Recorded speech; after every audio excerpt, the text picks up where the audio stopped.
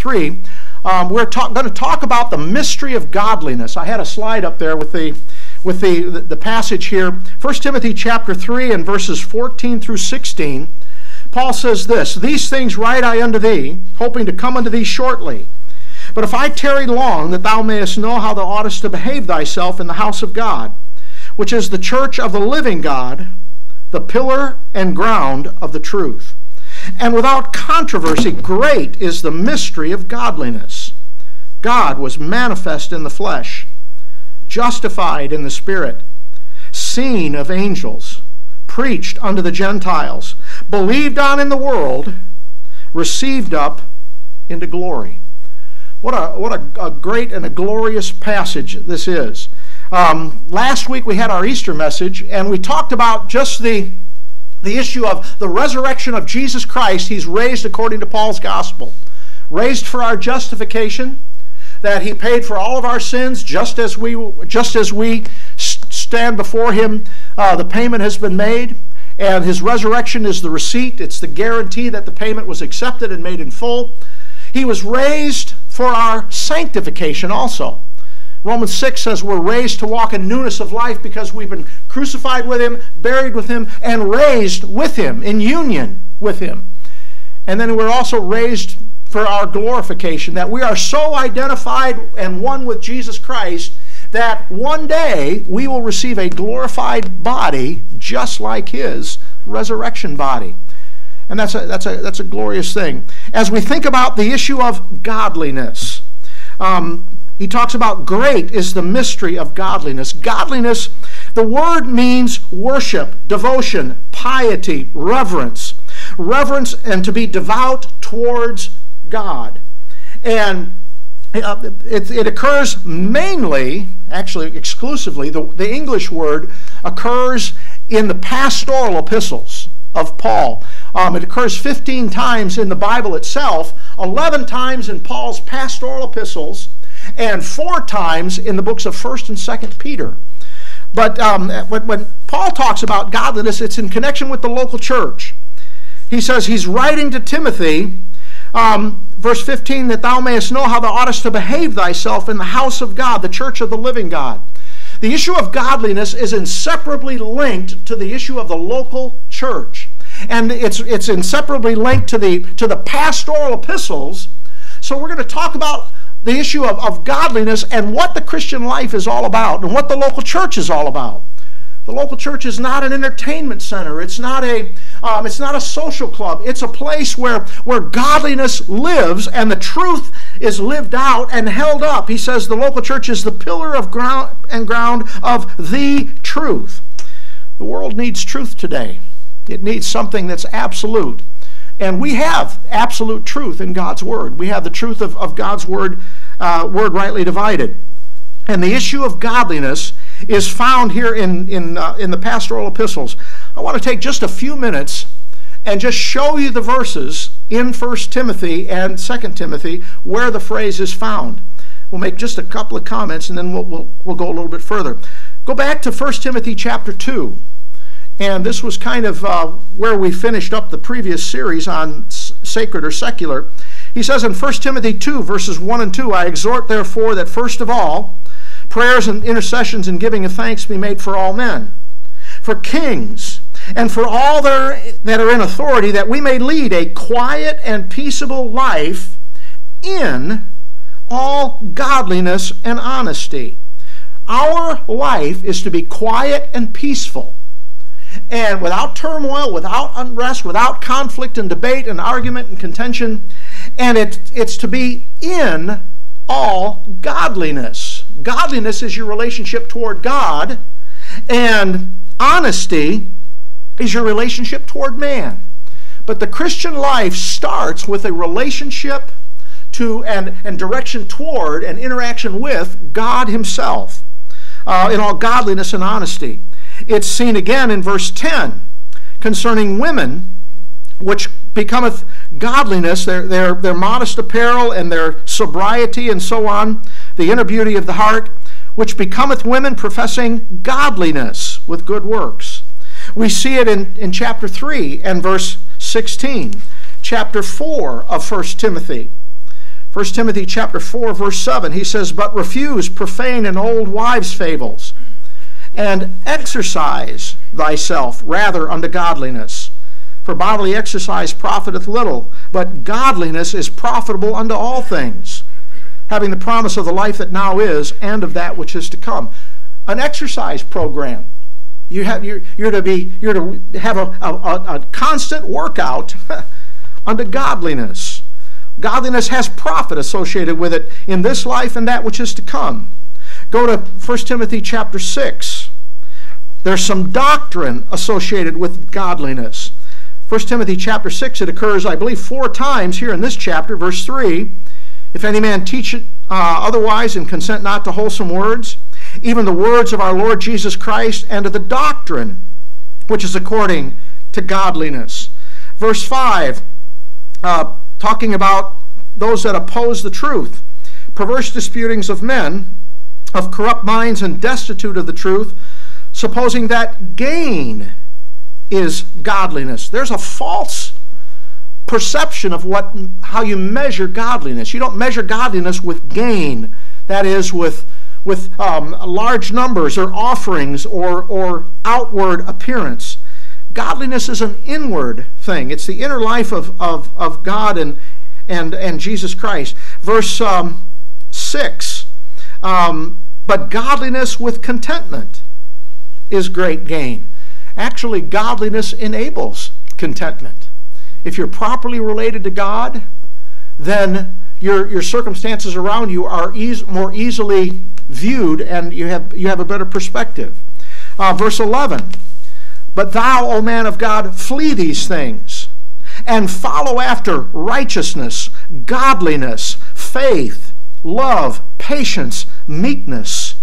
Fight the good fight of faith." Godliness is something that we're to pursue. 2 Timothy chapter 3. Turn over to 2 Timothy, the 3rd chapter. Here's Paul's final epistle, and writing to Timothy before his death. He talking about the perilous times and the men that live in them. He says in verse 5 of chapter 3, "Having a form of godliness, but denying the power thereof." Godliness can have a form, can have an appearance, but no substance to it. There is a power that is associated with godliness. And then lastly, come to the Titus chapter 1. Titus chapter 1 and verse 1. "Paul, a servant of God and an apostle of Jesus Christ, according to the faith of God's elect, and acknowledging of the truth, which is after godliness."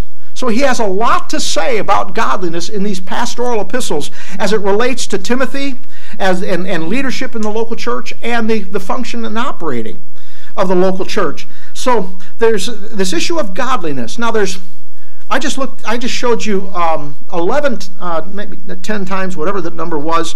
There's one place where the Greek word is used, but it's translated differently. Come back with me to the book of Acts. When we think of godliness, godliness is not something we do. It's not something associated with us and human effort or religion. It's interesting. In Acts chapter 3, Peter has just healed a lame man. A miracle, a man that had been lame from his mother's womb. And it has had a ripple effect throughout all Jerusalem here on the early days of Pentecost. And he says in Acts chapter 3, verse 12, "When Peter saw it," that is, the people wondering and marveling at the healing of the lame man, "he answered unto the people, Ye men of Israel, why marvel ye at this? Or why look ye so earnestly on us, as though by our own power or holiness we had made this man to walk?" The word holiness there is the same word over in the pastoral epistles that's translated godliness. And here we see an indication that Peter says it's not about us. It's not about our power. We didn't do it. And it's not our holiness. It's not our devotion to God that healed this man, that caused this man to walk. If you drop down to verse 16, he says, "And his name through faith in his name hath made this man strong. See, the man wasn't made whole by Peter, or Peter's devotion, or Peter's holiness or godliness. But he says, it was the faith in his name that hath made this man strong, by whom ye see and know. Yet the faith which is by him hath made him, given him this perfect soundness in the presence of you all. So when we think about godliness, it's not about something we strive to do. It is something that God does, and it's his power and his life that produces true godliness and holiness. There's a true holiness and a false holiness. And when you go back to 1 Timothy chapter 3, this thing about godliness here, and it's described for us in detail here in 1 Timothy chapter 3. He says here in 1 Timothy chapter 3, without controversy, there's no debate and discussion. This is a great thing, godliness. He says, great, wonderful, marvelous is the mystery of godliness. And then he gives you 6 things describing godliness, because you see that colon there. God was manifest in the flesh, justified in the Spirit, seen of angels, preached unto the Gentiles, believed on in the world, and received up into glory. So there's this great mystery of godliness here. And the issue of the issue of godliness is this inner life that's not produced by man. It's not just an outward form. It manifests itself, but there's a power, there's a divine power associated with it. And the mystery of godliness, as he's writing to Timothy here, he talks about bishops and deacons, the oversight of a local church, the bishop or the elder, in verses 1 through 7. Then he talks about the deacons. He says, likewise must the deacons be grave, not double-tongued, not given to much wine, not greedy of filthy lucre, holding the mystery of the faith in a pure conscience. Devotion to God and God's power being manifest and God's power being seen is not something that is a mystery, because we see it throughout all the Bible. But here Paul talks about the mystery of godliness. He talks in verse 9 about the mystery of the faith. He talks about the local church being the pillar and the ground of the truth. There's something about what he's talking about here that is something that was previously hidden, but is now manifest, now seen, now something that can be experienced in the life of a believer. And that our life flows out of godliness, toward him, relation toward God, and then ultimately our relationship toward men. Now, as you see this verse here, particularly verse 16, great is the mystery of godliness. God was manifest in the flesh, and the things there. It is generally taught that this verse is a reference about the incarnation of Jesus Christ. Wasn't he God in the flesh? He surely was.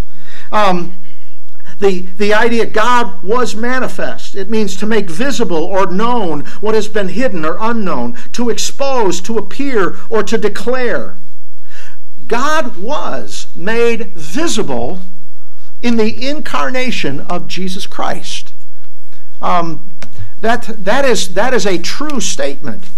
But as we read the passage here, it's not talking about directly the incarnation of Jesus Christ when he came into this world, being made visible in that way. The issue is true. Jesus Christ was made manifest, and he was God in the flesh. Let me show you just a couple of verses about this, because I'm going to use the incarnation as an illustration to you as to what godliness is today.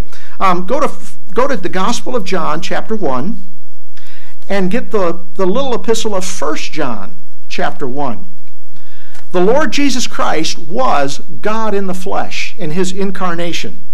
It's very clear to see in the Scripture. John chapter 1, verse 1. He says, "In the beginning was the Word, and the Word was with God, and the Word was God.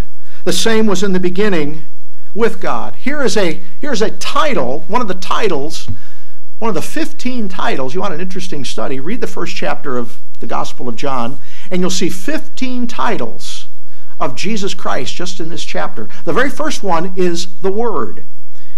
And he says he was in the Word, he in the beginning was the Word, and the Word was with God, and the Word was God. Go to 1 John chapter 1. Hold on to the Gospel of John. We're going to come back there. 1 John chapter 1, verse 1. He says this, "That which was from the beginning, which we have heard, which we have seen with our eyes, we have looked upon, and our hands have handled the word of life. For the life was manifested, and we have seen it, and bear witness, and show it unto you, that eternal life which was with the Father, and was manifested to us." John here says, we've seen the Word, we've handled the Word, and the Word was manifested, and the Word was God, 1 John says. The Word was God, and the Word was with God, and John says, we've seen Him, and we've handled Him, and now He's manifested.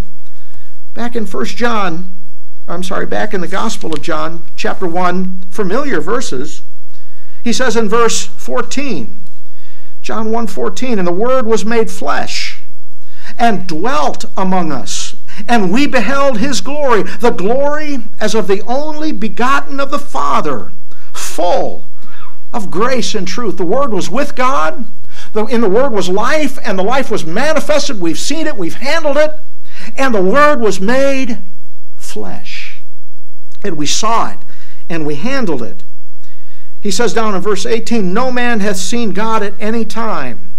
The only begotten Son, which is in the bosom of the Father, He hath declared Him." The Lord Jesus Christ was God in the flesh. The incarnation, He came, and He's the eternal Son of God. Micah says His going forths were from everlasting. And the Word was made flesh and dwelt. And John says we saw Him and we handled Him. We could see Him. The familiar verses in John, go to John chapter 10. The Word was God in the beginning, but even in His incarnation. An amazing verse, John chapter 10, verse 30. He says, "I and my Father are one." In chapter 5, verse 18, he says, making Himself equal with God. And they again take up stones to kill Him. The Lord Jesus Christ claimed to be God incarnate in the flesh, equal with God. Philippians says he thought it not robbery to be equal with God, and made Himself of no reputation. He was in the form of God, and yet was made in the likeness of men. John chapter 14, and I'm going through these because I'm going to draw a parallel here by way of illustration. John chapter 14, in the upper room with the disciples, the day of His crucifixion. It's actually the night before he's arrested. John chapter 14, verse 9, Jesus saith unto him, and that's to Philip, "Have I been so long time with you, and yet thou hast not known me, Philip? He that hath seen me hath seen the Father. And how sayest thou then, show us the Father?" Jesus was God incarnate, God in the flesh. He was manifested and seen. The God of the same God of the Old Testament, the Shekinah glory that parted the Red Sea, that led the children of Israel out of Egypt, was manifest in the person of His Son, manifest in the flesh. So there's no question in the Bible that God was made flesh. God was manifest in the flesh. But as you read that verse, go back to 1 Timothy, as you think about the earthly life and ministry of Jesus Christ, it doesn't, the incarnation doesn't fit the context here. for two or three reasons. First of all, the incarnation of Jesus Christ was not a mystery. Isaiah said, "Unto us a son is born, unto us a son is given, and his name shall be called Wonderful, Counselor, the Mighty God." God was going to be born as a son. Isaiah chapter 7 talks about a virgin shall conceive, and it's quoted by the angel as he speaks to Joseph. A virgin shall conceive and bring forth a son, and thou shalt call his name Emmanuel, which is God with us. But that was not a mystery. It was something that was foretold. It was something that Israel should have recognized. It's plainly declared. This verse here, 1 Timothy 3:16, doesn't fit the earthly life of Jesus Christ. Okay, God was manifest in the flesh. There's his incarnation and his birth. How was Jesus justified in the Spirit? Well, maybe the Spirit as it came at his baptism and said, "Thou art my son," as he was, "Thou art my son that I'm well pleased." Seen of angels? Oh, I can see that, maybe. Preached unto the Gentiles. Was Jesus Christ preached unto the Gentiles in his earthly life and ministry? No. He says, "I'm not sent but to the lost sheep of the house of Israel." Don't go to the Gentiles. Preached unto the Gentiles. Believed on in the world. Well, yeah, later on, but earthly life and ministry, no. Received up into glory. See, they see that's the ascension. So you take the incarnation and the ascension, and they say it's Jesus in his earthly life and ministry. Except those things in the middle become more and more of a problem. So Paul, and in the context, Paul is talking about the local church and leadership and bishops and deacons and how the ministry functions and is carried on. So it doesn't fit the context. But it does fit when applied to the body of Christ. And the body of Christ, believers today will fit in that verse. And so we're going to talk about those things in the next 2 or 3 weeks. But this thing about God was manifest in the flesh. People say, well, how can that be the body of Christ? Because it says was manifest, like it happened, and it was way back then, and it was, so it had to be Jesus in his incarnation. Well, the word was is not just a looking back at something that happened and it's over and done with. I was married, got to get the date right, November 27th, 1976, year after we graduated high school. Yeah. Well, I was married November 27th, 1976. That happened. Am I still married? Praise the Lord. It's something that word was manifest is the idea of something that appears and that comes to be and happens. But it's not necessarily something that it was and it was over and done with, like it was a beautiful day yesterday and we had rain. Of course, it's a beautiful day now. It's not something that was over and done with. It's something that was and continues to be. Now, this thing about God was manifest in the flesh. While this verse here is not specifically talking about the incarnation of Jesus Christ, it doesn't fit. I want you to think about the incarnation just for a minute and think what happened at the incarnation. Go back with me to the book of Luke and notice something here by way of illustration. Luke chapter number 1. Of course, we're looking at the Christmas story. This is the angel Gabriel appearing to Mary. And without getting the entire context, you know the general idea. The angel comes, and verse 30, Luke chapter 1, verse 30, the angel said unto her, "Fear not, Mary, for thou hast found favor with God." Verse 31, "And behold, thou shalt conceive in thy womb, and shall bring forth a son, and shall call his name Jesus." And then there's the promise of who he's going to be in verse 32 and 33. Well, what happened at the incarnation? The incarnation was the time when the incarnation is when Christ came into this world and was made flesh. His birth is just the outgrowth of that. But notice it says, verse 31, thou shalt conceive in thy womb. Thou, Mary, there's her humanity, her humanness. Mary was going to become a vessel.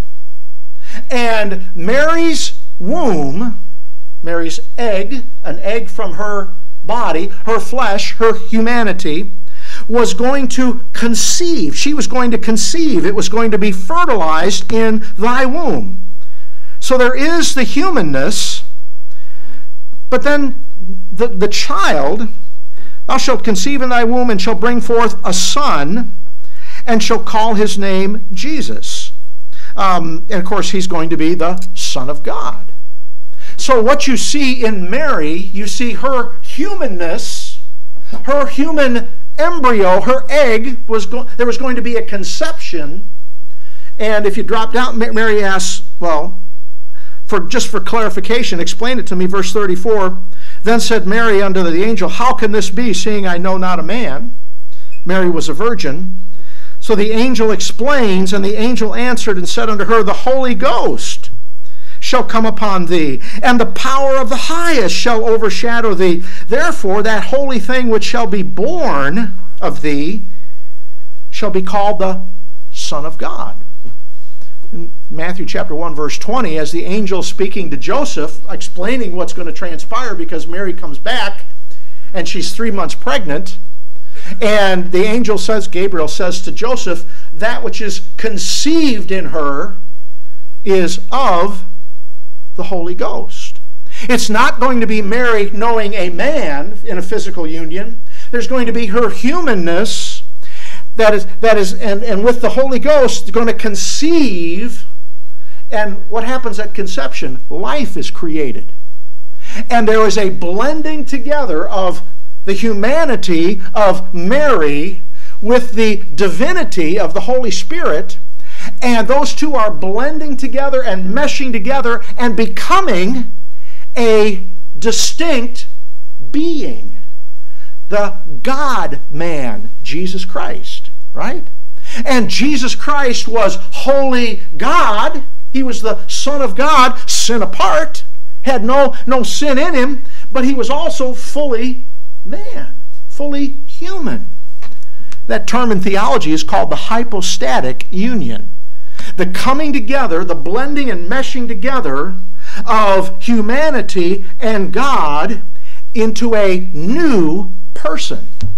And Mary is a vessel. She is going to be the container. She's not sinless. You know, the religion wants to make her sinless. And she proved that. She rebukes or scolds the Son of God. You know, they couldn't find him when he's 12 years old. And she said, you weren't being considerate of me and your dad. You didn't tell us where you're going. And Jesus scolds his mom and says, I must be about my Father's business. And Jesus had brothers and sisters. Mary gave birth to other sinful beings.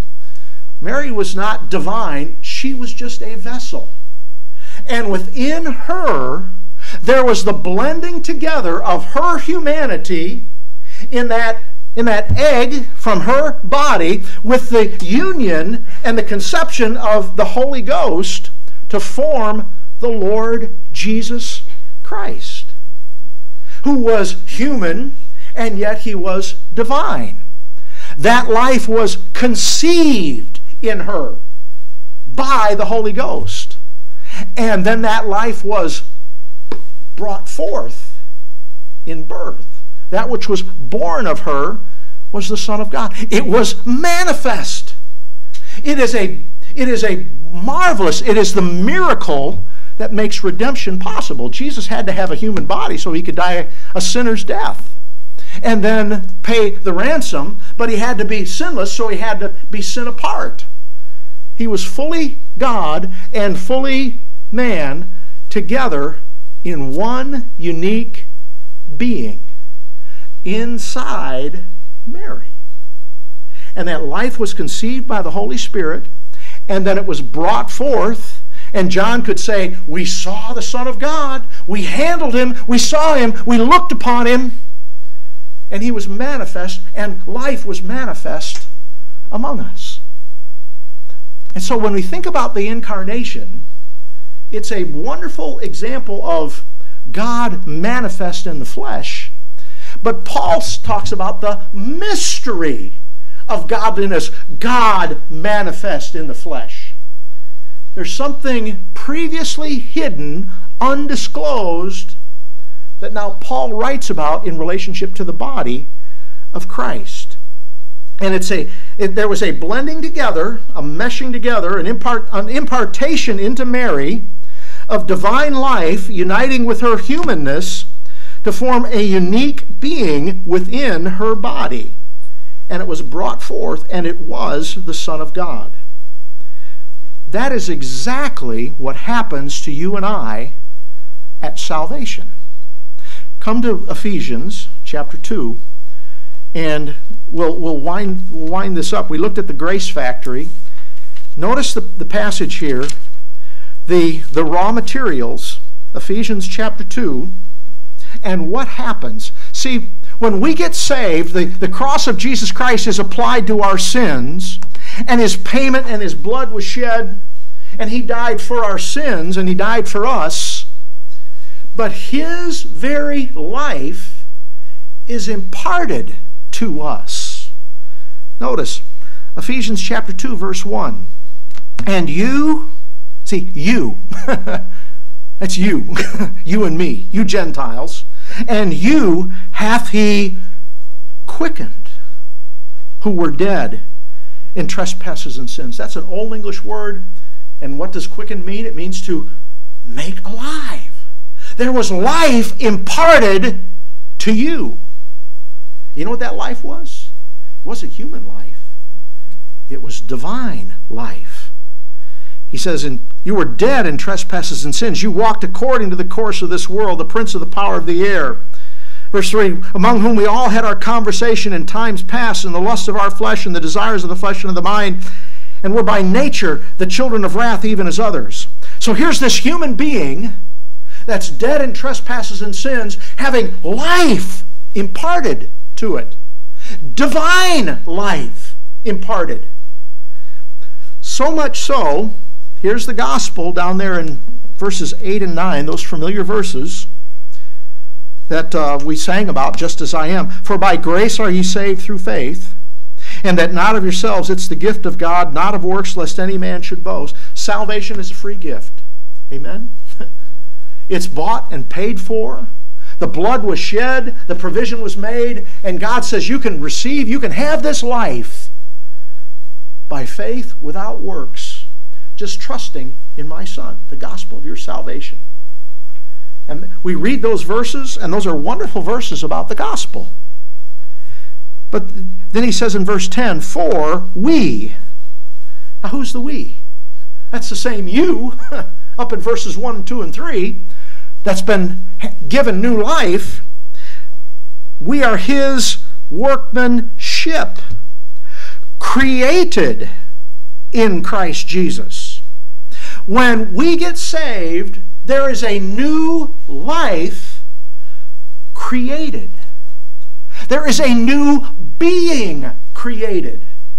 2 Corinthians says, if any man be in Christ, he is a new creature. There is a new being that's created. A new creature in Jesus Christ. And it's a marvelous thing. Look over to chapter 4 of Ephesians and verse 22. Ephesians chapter 4 and verse 22, Paul telling us not to walk like the Gentiles. He says in verse 22, he says that ye put off concerning the former conversation the old man which is corrupt according to the deceitful lust. You and I are just kind of like Mary. When God infuses this new life, there is still the old man, the old nature that we contain. We still have the lusts of the flesh and the desires of the flesh and of the mind. We still possess the nature of Adam, excuse me, but there is an infusion of life. He says in verse 23, be renewed in the spirit of your mind, and that you put on the new man, which after God is created in righteousness and true holiness. There is a new creature that is formed, that is created, that's his workmanship, in righteousness and true holiness. What kind of righteousness? We saw last time.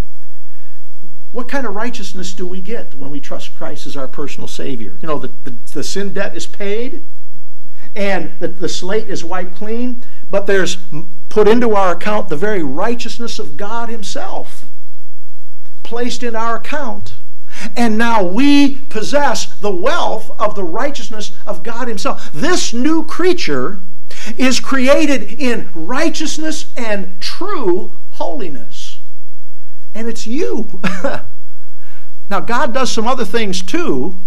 He takes the sinful nature that we have and he cuts it loose with a spiritual circumcision so that we are no longer enslaved to that. And we have this infusion of divine life that is brought together with our soul and our spirit into a new being in Christ. And God literally puts his life, his divine life, in this body and unites it with our humanness, forming a new creature. And that's a marvelous thing. We don't just receive eternal life as a ticket to heaven. We receive his life and his righteousness and his nature, so that God now looks at us and he says, you're holy and without blame before him in love. That's not your Adam's likeness. That's his likeness within. We have his life deposited in this body to now live and function. And you know what God wants that life to do? He wants that life to grow and to be manifest here on this earth. Just not, I won't say in the same way, because it's not the same, because Jesus was sin apart. But just like Jesus was manifest in divine life and God was manifest in the person of Jesus Christ, God wants to be manifest in the person of Richard Ferner.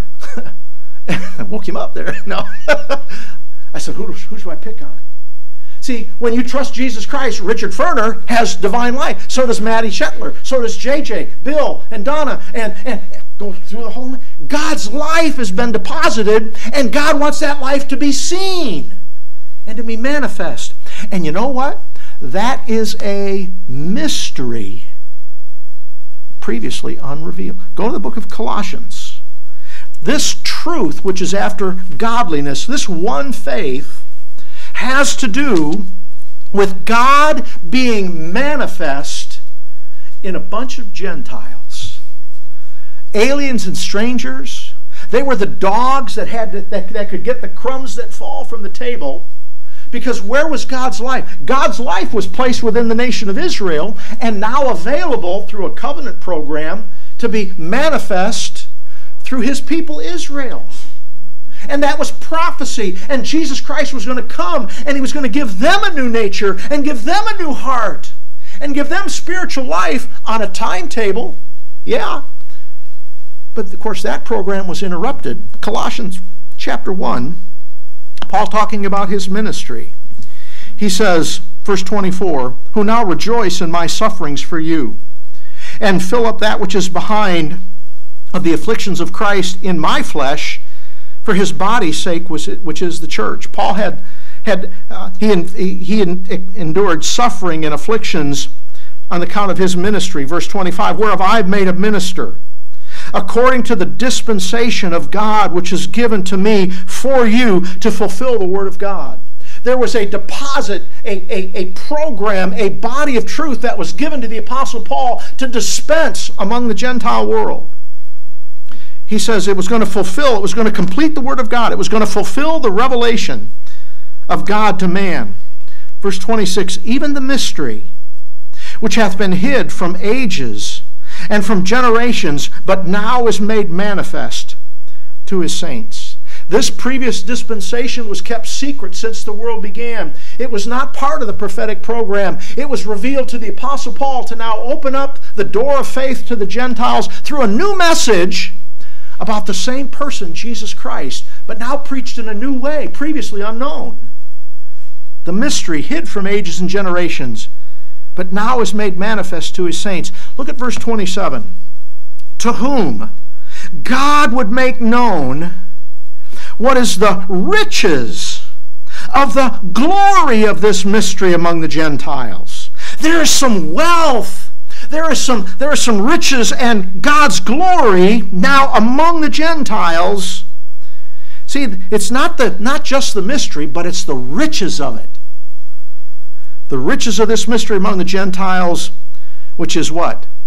Christ in you, the hope of glory.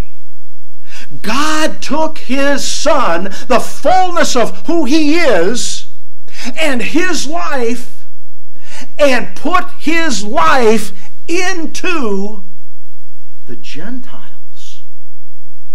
And because the life is in the Gentiles, there is a hope of glory, because that life is eternal. God isn't an Indian giver.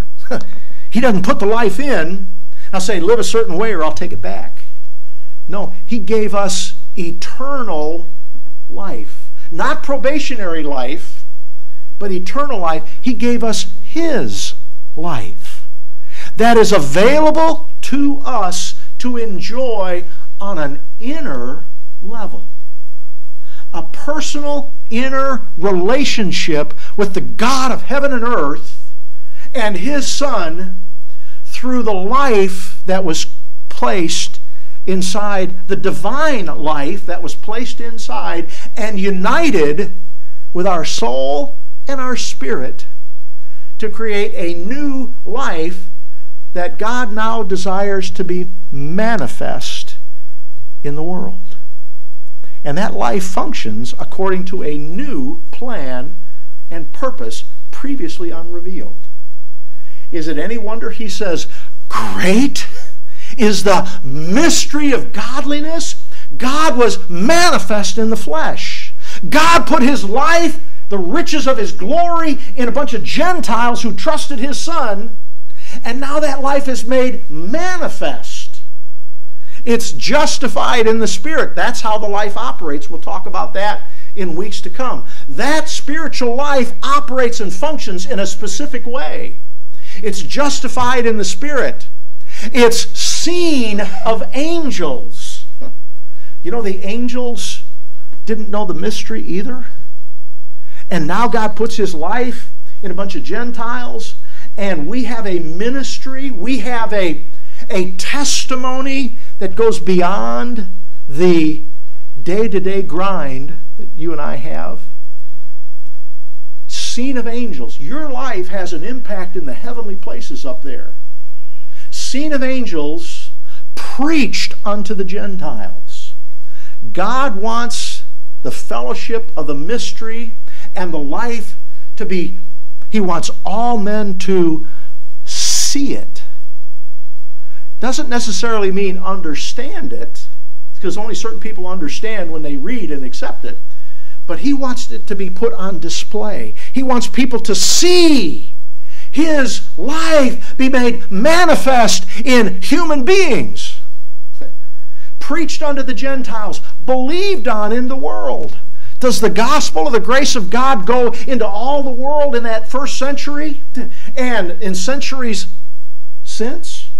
And people believe it? You believed it? You believed it? Believed on in the world. And so now that life is out there and it permeates the world, and there's little outposts of the life of Jesus Christ seen in every situation, in every nation out there.